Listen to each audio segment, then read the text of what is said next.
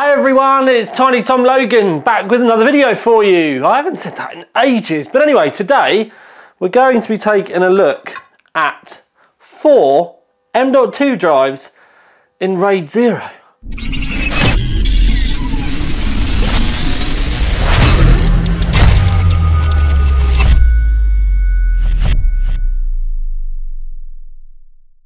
So a classic beginning and a classic bit of TTL's doing this just because he wanted to know what was going on. So a little while ago on my Facebook page, I did post about the fact that I had one of these Asus Hyper M.2 X16 cards. It's basically an M.2 SSD RAID card with a 16 times PCI Express slot at the bottom. Most of them are 8 times. So this gave us the ability to have all of the bandwidth for M.2 drives. Now you can get M.2 drives now that do 3,500 meg reads and 3,200 writes, although there are new drives coming out left, right and centre. Sometimes you need to watch the 4K reads though to see the difference, like the big difference between the drives. Anyway, so I just literally got sent this, like it landed on my desk. There was no drivers for it, there was no guide, there was next to nothing on their website. It was just a case of, there you are, something for you, you know, nice one, see you later. And that was it, they just sent it. So I got some drives and then I was literally going out of my box trying to get them all working, because you should be able to do it in the BIOS side of things rather than having to do like Windows and software RAID. And it turned out in the end that you had to, I took a deep breath, use Intel solid state drives, and that was the way to get the VROC on the board working. Now when it does come to VROC, it only works on X299 boards, and there is an VROC key on the boards. I've got the Rampage Extreme here. When you use the VROC add-in key, that is for everything other than Raid0. So without the VROC key you can do Raid0, which basically means you strip, if there's one block of data, you strip that out in between the 4 drives, and then what that then means is you've got 4 drives all accessing the data at the same time. When you go on to the other raids like 5, 6, 10, it gets a little bit more complicated. I could spend a video just talking to you about that. I'm personally a fan of Raid 6, although I know there are people out there that can be banging their heads against the table and telling me to go ZFS and Linux and all that kind of stuff, but we'll keep it on point. It's about M.2 RAID. So what I needed to do was get the non-Intel drives out and put some Intel drives in, and that is where the 760s come in. These are the latest drives that Intel have brought out. We've got all the stickery stuffs going on, and I'll give you the part number. It's the 760p series. These are 1 terabyte each, and I've obviously got 4 of them. And I had to wait a little while because these come out a few months ago, but they only had the smaller models available at the time, and I kind of wanted to do something big. I didn't see the point in getting something like this and then sticking 4 250s in it for a terabyte drive, when in reality you could have just gone and bought yourself a terabyte drive, so it kind of wouldn't have got you anywhere. And yes, we can get 2 terabyte single drives now.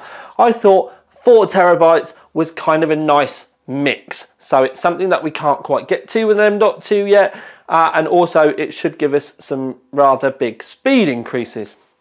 So 4 of those lovely beauties I had to beg, borrow and steal, and then I had to wait a little while as well, because when I was actually asking about them, they were still in the they will be coming, but they're not there yet. And I think it was like 6 weeks or something I had to wait even for them to get to Intel in the UK. So we have the 4 drives, and I got super excited because I was finally going to be able to get some massive numbers. Now when you do this, you do have to go in and enable RAID in the BIOS. You also then have to go to some of the CPU settings and go into the RAID, and you have to turn it all on. To be honest with you, it's one of those jobs where you kind of have to get in there and have a bit of a play around with it. But once you have found the area where you can set up your RAID, it's pretty much the only choices that you really got is how many drives you want in it, and then the block sizes. I stuck with a 512 block size for this, but I could go back and do loads more testing, but it just takes an absolute age. Now the M.2 card, you can fit 4 in, you don't have to run 4. You can just run a single one. You do get a little fan at the back, and there is a switch at the back of this as well, so you can turn it off, so you don't have to have it run. Some drives run hotter than others. I didn't particularly find any issues running these like this, let alone with the heatsink on. So if you've got a decently air-cooled rig, the heatsink will really help you. If you're running, you know, low on space or something like that, the fan, I was finding it was taking sort of like about 6 to 12 degrees off, depending on the drives. These didn't really get that hot. The ones that I used last time did, and it actually helped. And you do get little activity lights at the back as well. They're literally there's 4 green LEDs, and when the drive's being accessed, they flash. It can look kind of cool. This did make me think about the old Zonar sound cards as well, by the way. It's roughly the same sort of size as the original Zonar that I had. I even did start thinking of could I covered it with the Zonar cover, but it didn't fit.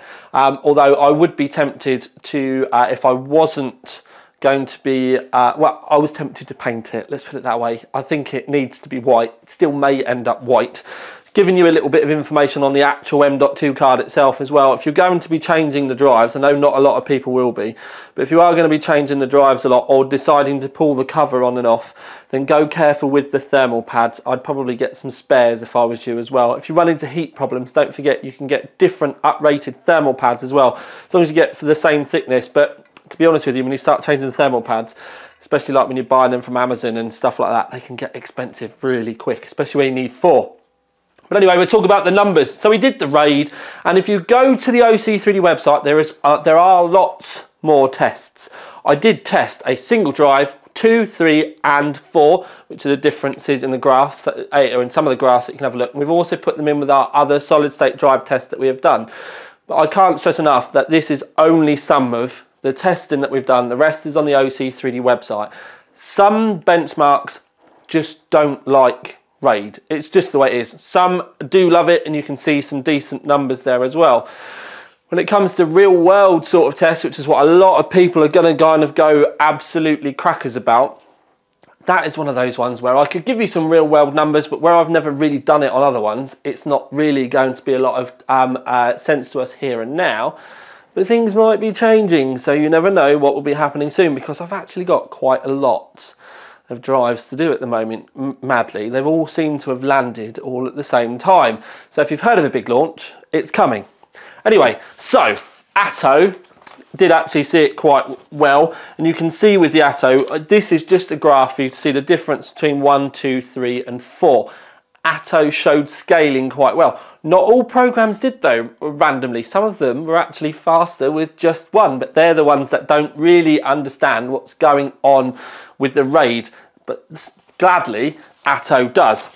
Don't forget you can go see loads more results as well. Crystal Disk Mark, anyway, Atto, we got over 10,000 megabytes a second on the 4 there for the 64 meg read, which I thought was rather good. And then the 8 megabyte read did quite well as well.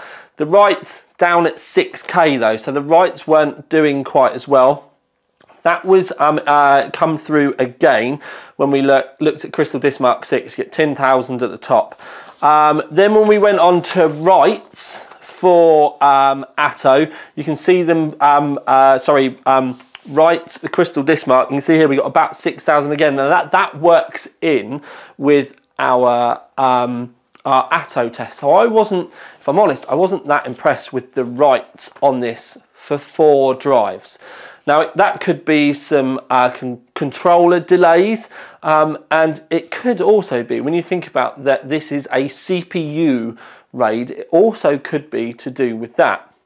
It's definitely, essentially, yes, there is a lot more tests, and I could probably spend an entire week just testing these drives, but what I'm doing now is I'm talking to people trying to work out whether it's benchmark limitations or whether it might be a RAID card kind of limitation, because there's really not a lot on this. This is pretty much like a hub. If you understand like a network switch, that sort of thing. That's pretty much what this does. And this would be your Ethernet cable, and then these are your switches, and it just allows them all to talk at the same time.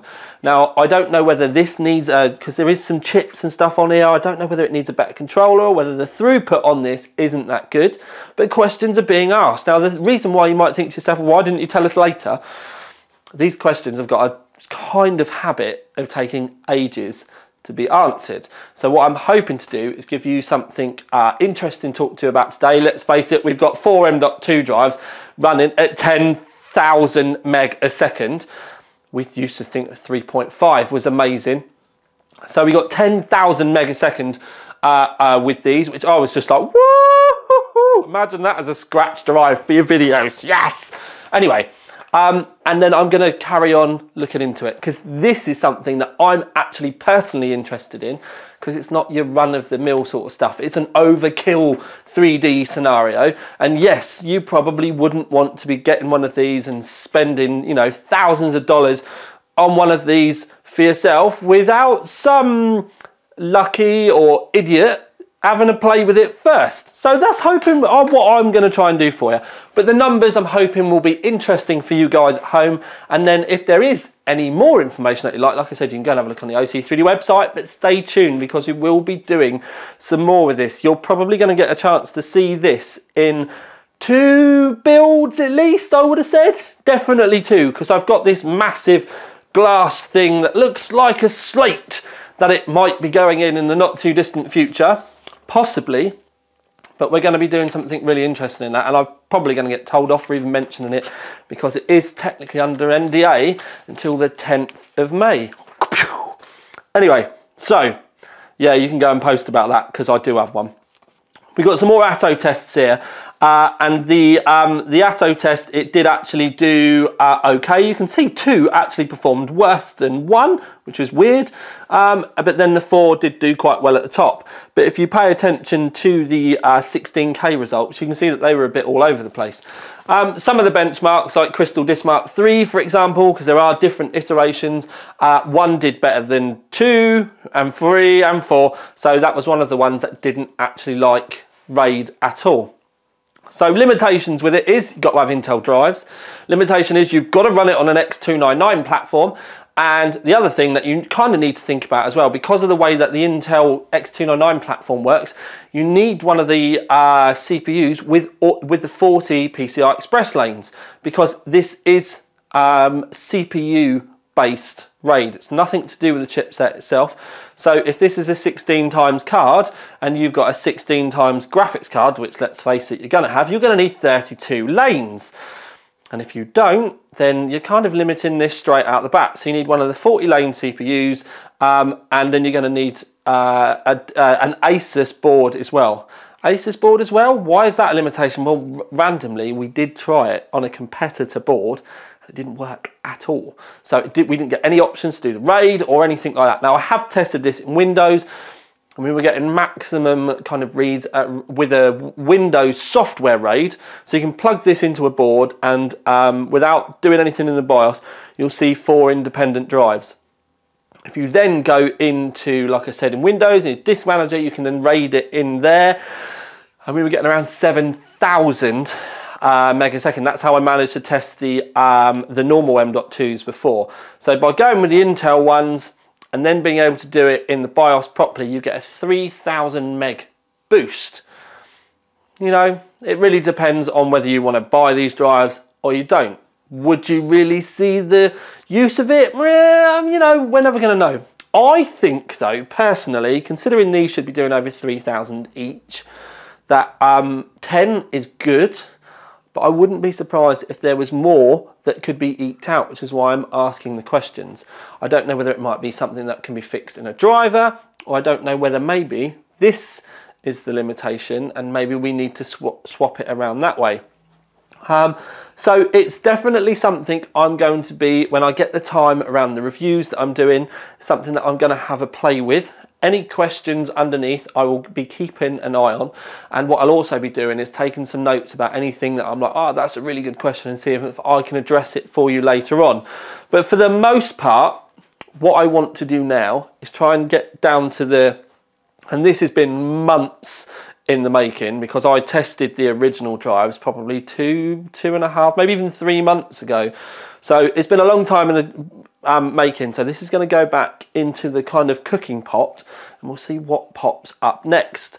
Hopefully I'll put it on YouTube, but you never know, it might just pop up on the Tiny Tom Logan Facebook page. Only time will tell. Do you like these weird little kind of investigations that I do, or do you just want me to stick to the normal reviews like I normally do? Let me know. There are more stuff coming. We've got SSDs coming, there are cases coming, we've got more boards coming. I do know we've got more Ryzen 2 coming, because we're going to be doing the non-X stuff. I'm going to be overclocking the bejesus out of those, all being well. So stay tuned. Oh, there's lots of coolers as well. I've got some good value coolers coming. I've also got some Big Daddy 360s coming, the AIO variety, because we've not really had an air cooler for ages.